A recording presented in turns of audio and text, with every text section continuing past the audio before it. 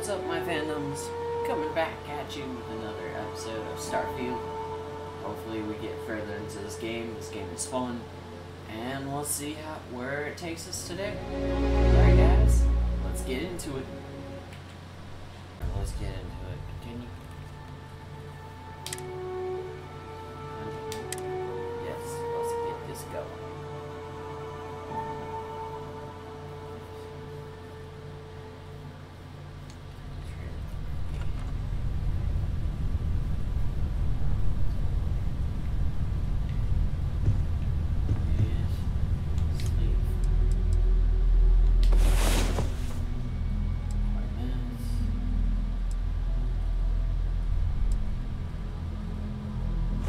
Rise and shine. We've got things to do.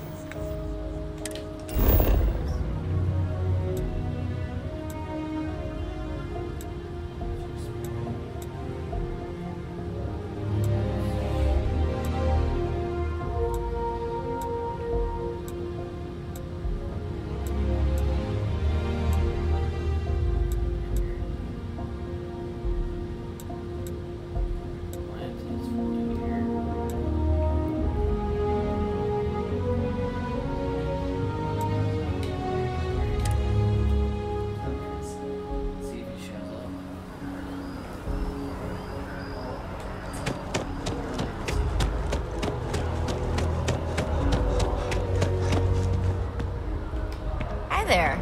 Oh, he's right there. By Vectera, by Vectera, by Vectera! I can't believe it! Oh, no, it's... Is it you? Is it really, really you? Yes, it is. Captain of the frontier, bane of the fleet, constellation's shining star of stars. Then the day is truly blessed.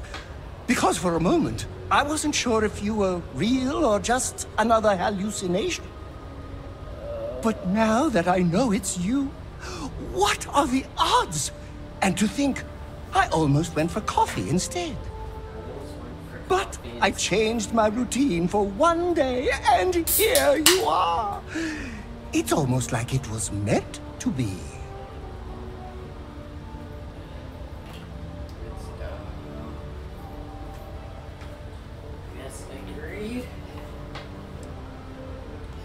I know, right? And you can try to fight destiny, but you probably aren't going to win. Are you sure about that? Although, if I'm being honest, I'd wager you could beat just about anything, even theoretical concepts. But why would you, in this case? Yeah. Either way, it's such an honor to meet you. Hey, do you mind if I follow you around? Do you need a sidekick? What am I saying? You're a hero, of course you do. Lead the way. You won't be disappointed.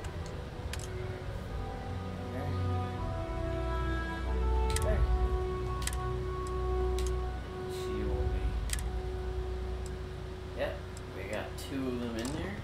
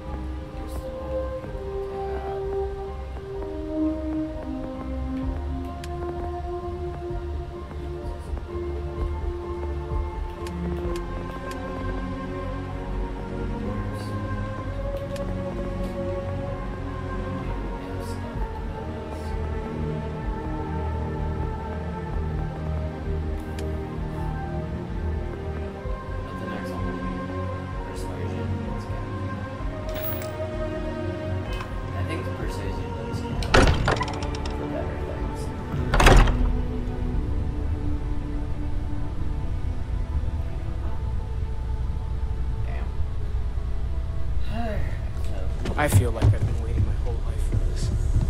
I cannot wait to meet him. It's been ages since Constellation has had someone new. And you must be the latest poor fool to get dragged into our dysfunctional little family.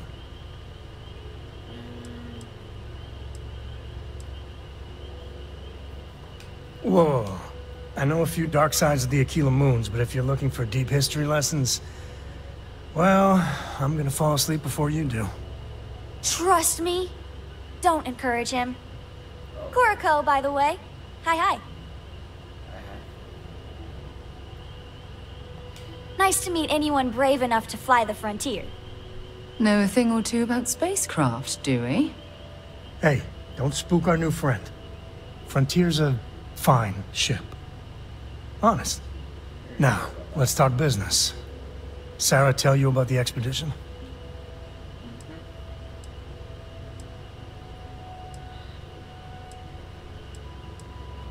I feel the same. Yeah, I always get antsy planetside. The three of us are heading to Aquila, first settled planet of the Freestar Collective, and, not coincidentally, the home of their capital, Aquila City.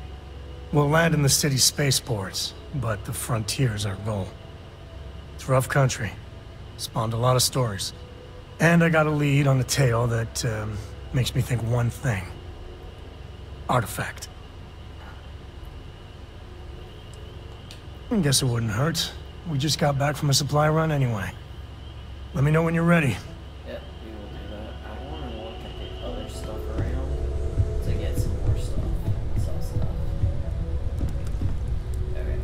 We need to see what is doing in inventory. Miscellaneous stuff. We have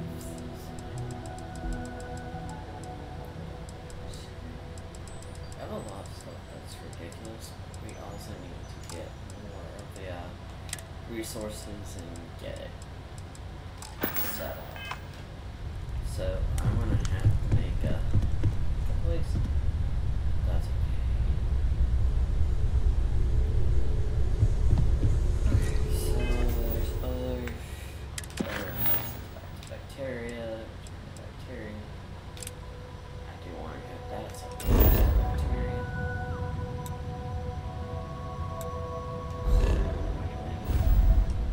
What? No. No. Can we stop that, please? Stop.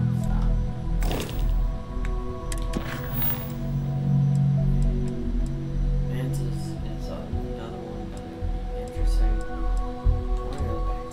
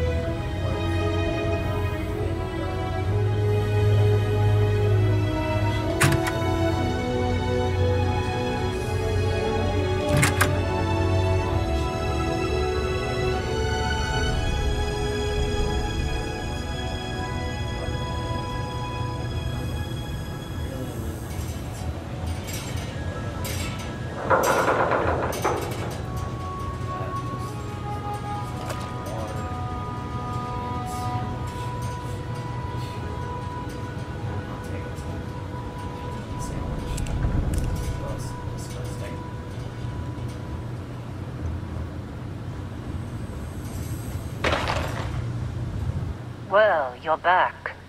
Oh. Don't you lin me. I thought things had already gone sideways, but no, that was just the beginning. More pirates showed up when you were gone. We weren't as lucky this time. Calvert, Troy, some of the new Dusties. Oceans. They didn't make it.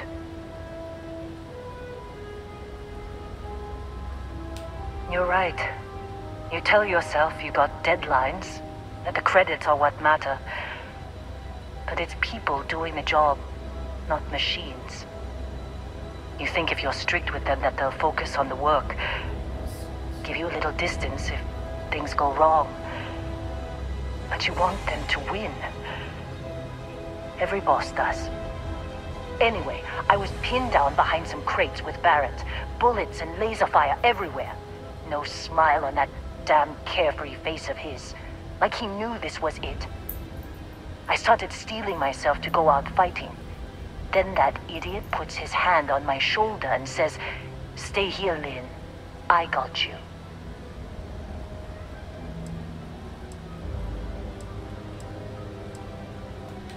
Next thing I know, 2 of the pirates are dead, and he's got the 3rd one in a headlock. Drags him out into the open at gunpoint and demands to talk, or else I'm going to demonstrate Newton's 3rd law on this guy's temporal lobe. And that's when they brought out Hela.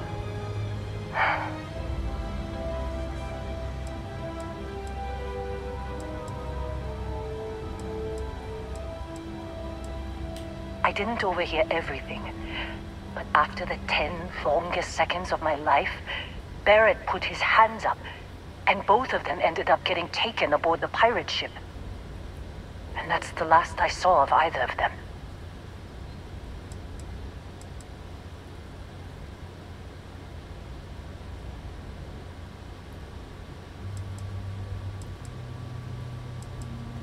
Too risky to put that in the message. Too much liability. You know how it is. Our clients need to know when the operations start and stop. We handle the rest. They could have grav-jumped anywhere. I tried pinging a transmission to the ship in the comms building before they left, but the pirates must have fried it. You want to try it? Go ahead. But the odds of them being alive, even if you could find them... I've lost a lot of people on this run, Dusty. I just want to pack up.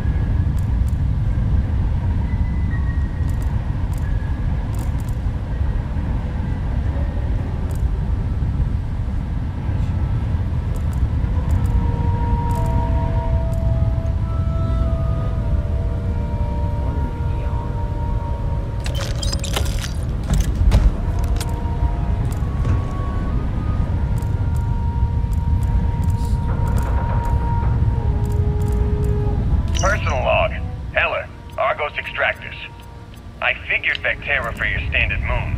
Looks like I was misinformed. Lynn just filled me in on what we're really doing here. Looks like Lynn's got another, what's the word she used? Discreet contract with that Barrett guy. He says there's something special here, and he's paying top dollar for us to find it, rip it out, and deliver it, no questions asked. I have, of course, been honoring this arrangement by asking Lynn a ton of questions. She's playing it close to her sweaty old best, as usual. But a guy does have to wonder, what the hell does special even mean in this case? We're on a moon, in the middle of nowhere. Either this guy wants to make jewelry from some rare space diamonds, or there's some kind of ancient alien death weapon buried here. If it's diamonds, I'm totally stealing one to give to Jennifer, or Carlos, or Naya. And if it's a death weapon, I get to shoot it first. Those are my terms.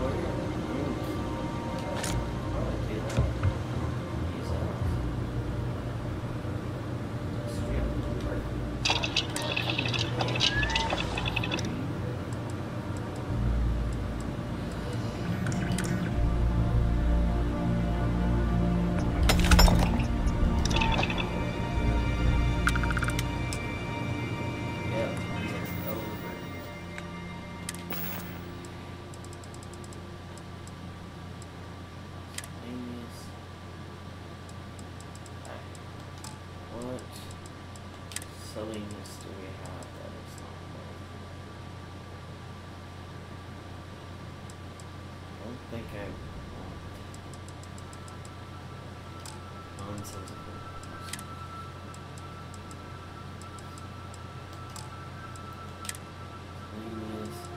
I mean, seriously, there's stuff that's ridiculous. Like the soil box free blah.